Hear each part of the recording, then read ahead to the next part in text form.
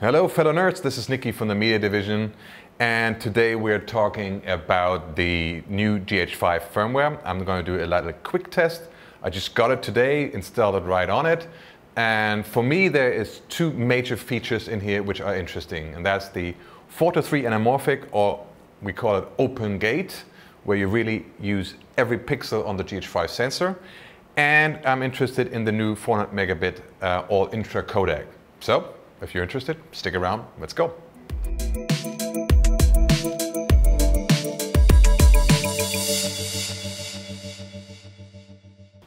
So, first of all, I would like to look at the 4:3 mode. That is very interesting for me. Some call it the open gate mode, so every pixel on the sensor is actually used. And 4:3 uses more space of the sensor than the 16:9 modes would. So it should have some quality advantage, and it's recorded with a 200 megabit H.265, so that should be a very, very good quality. And if you want to know how that looks, at least on YouTube, you can see it right now. This is actually recorded with that. And you might say like, well, this is not 4:3, this is 16:9. Yes, it is. It is shot with an anamorphic adapter. It's the SLR Magic 1.33, and it's attached to the Panasonic 12-35. You have to go to about 30 to 35 to not have cropping while on open gate. If you are on the 16 in the normal anamorphic modes or on a normal 16:9 mode, you can use it up till what, 20. So you get way more cropping in open gate, just for those who use anamorphic adapters. For those who don't use anamorphic adapters, there's a lot of tutorials about that and why you would use it. And for example, you get the classic horizontal flares, which is not very pronounced on this very small light.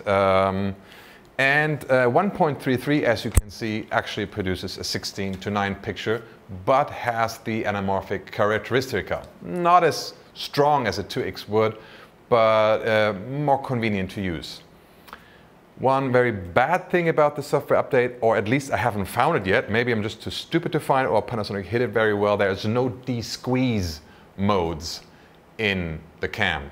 So when you want to see what you're actually shooting in a desqueeze way, so in a normal aspect like it would in the end, so 16:9, you can't. It is always a squeezed picture. And if you want to actually monitor what you're doing, you will have to use a little something like this, like the Shogun Inferno or any other monitor that have a feature built in to desqueeze the picture. In this case, if you use a 1.33 anamorphic adapter, you should have a 1.33 desqueeze. Shogun has that, it has a 1.5 and a 2X as well.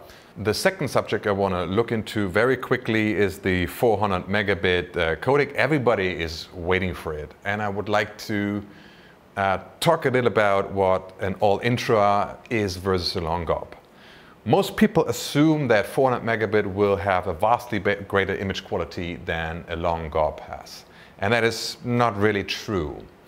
It is just another way of compressing footage, which means in a long GOP there's a group of pictures, and the codec predicts how pixels are moving from one to the next frame and can save a lot of room there.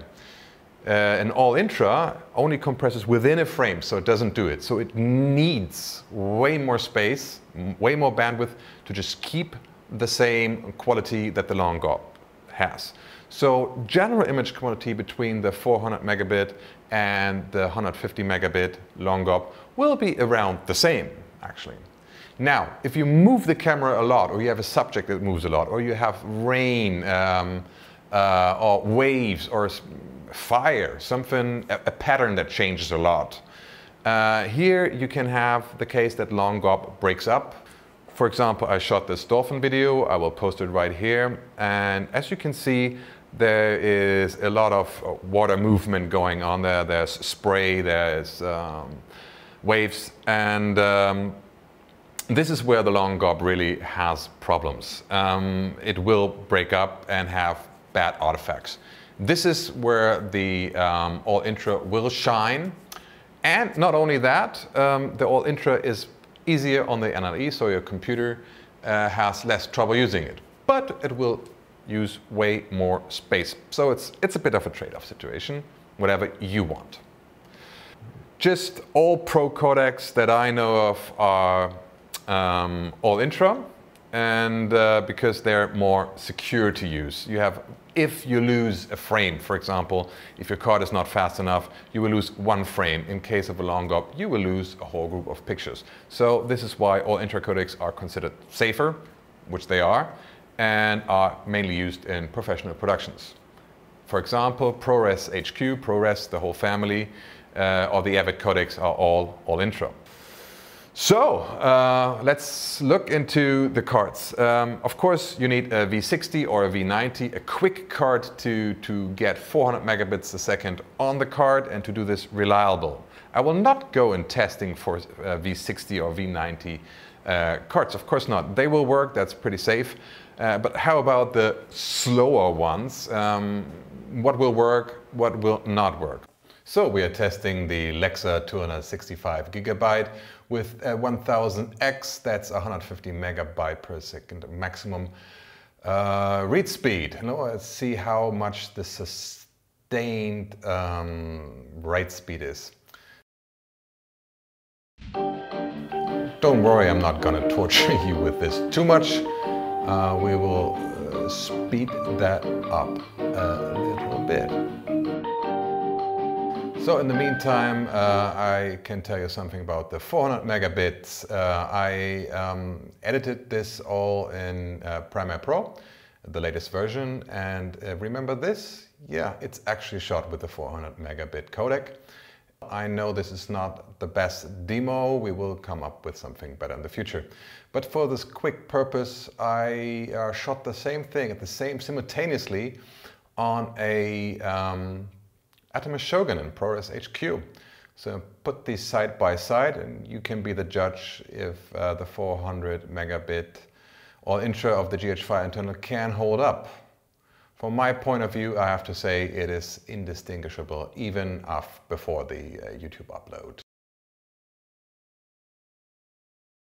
The Anamorphic 423 H.265 is not readable by Premiere, so you have to transcode to ProRes. I used Edit Ready for it, and after the import of the ProRes, you have to right-click and go on Modify, Interpret Footage, and there you can see there's a quick pixel aspect ratio. You conform it to the 1.33 to get a discrete image, and you're done.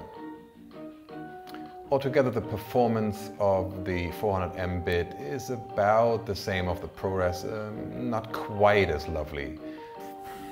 So now we're up to almost 40 minutes, and after 40 minutes I thought like that's enough. If it wrote for 40 minutes it will write forever. There's no faults yet. And see if the card generated much heat or how is she doing in general. The card is barely noticeable warm, so I guess it's a good one. So that is it for today. Panasonic, please add desqueeze for the monitor. That would be very nice. And we need 2x, we need 1.5x, we need 1.33x. That's the usual stuff that the people actually use. And yes, I would say you can use the Lexar X1000 cards. I know Lexar has been sold, so you might pick that up now. They are about $200 for 265 gigabyte, and I will post a link to that in the description. And if you like this, I would like you to subscribe and to like it and give me your comments. And if you were wondering all the time what this video is playing in the back, this is an ad I made recently for Rebel. That's a reseller for fashion articles like Gucci, Chanel, and all those stuff. And this is running on German TV, not actually that footage. It's a 13-second spot. And in my next episode, I want to make a making of that spot. You will have a look at the set, and I will describe the whole process of producing that spot from the beginning over the production. And this was actually shot on a Red Dragon because we needed 4K and 120 frames per second. And we will go up to how to code it actually for national television. If you find that interesting, please subscribe and I will keep you up to date. See you around until next time, the Media Division. Bye.